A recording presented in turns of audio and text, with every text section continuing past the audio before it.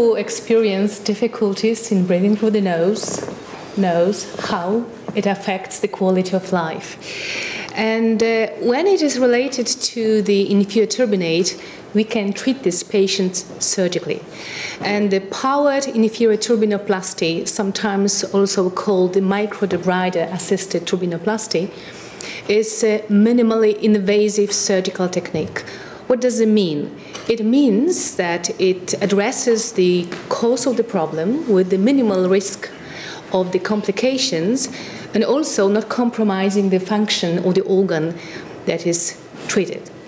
The powered turbinoplasty can be performed both under local and general anesthesia, and we have two types of blades, 2 millimeters and then a little bit bigger, 2.9 in diameter, and they have the elevator, which is patented, and this elevator allows to create the submucosal pocket without compromising the mucosa, because it creates the insertion into the inferior turbinate.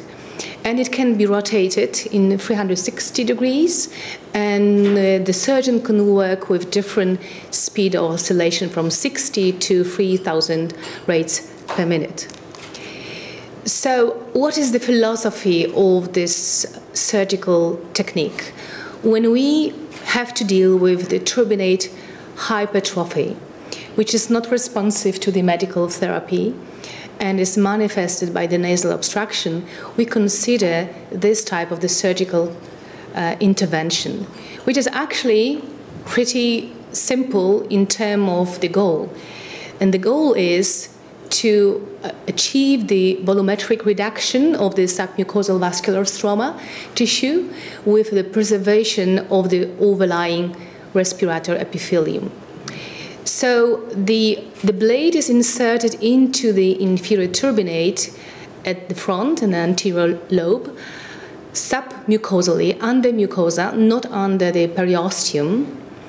And when we create this pocket with the sweeping mode, as you see on the image, we create this pocket.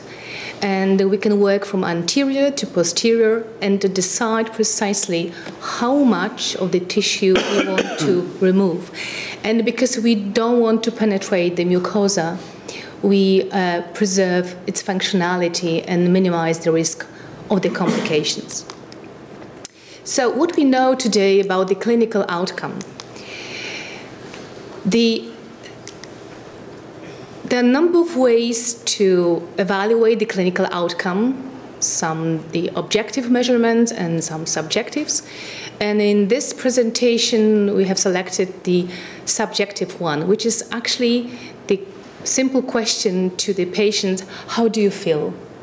And we call it visual analog score. And when you look at these two graphs, which were taken from the publications, actually they're not so young. They were published 10 years ago.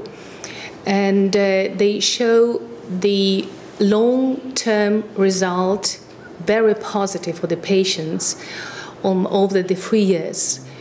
And the reduction of the problem was dramatically low and persists in 82% of the patients.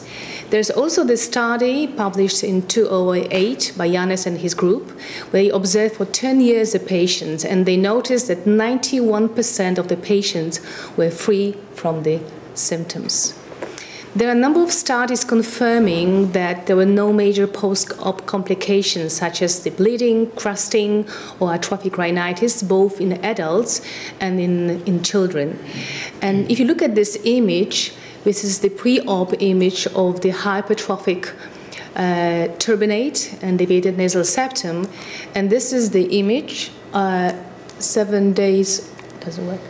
After the surgery, when you see that the distance between the inferior turbinate and the septum is large enough so we can see the nasopharynx. And the long-term effect is really, really high comparing to other methods.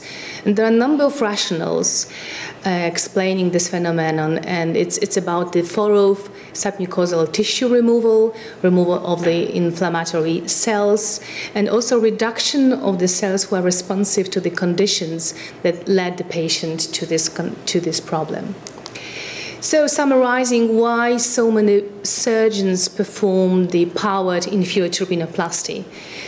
The number of studies, actually it's really vast majority of the publications are related to the clinical efficacy, reveal that it's a safe and reliable surgical technique, and it's performed by the surgeons almost 20 years today, and can be used both in the office-based procedures, in the hospitality setting. And this turbinoplasty allows precise and incremental tissue removal, thereby preventing many of the complications. And because it's critical, we don't want to compromise the mucosa. This is a mucosa-sparing technique, and the mucociliary flow patterns are not disturbed. So all the functions, protection, filtration, and humidification processes continue. And we have a number of studies, long-term studies, prospective, cohort, randomized studies confirm that this clinical effectiveness remains high for a long time. So thank you very much. Thank you very much indeed.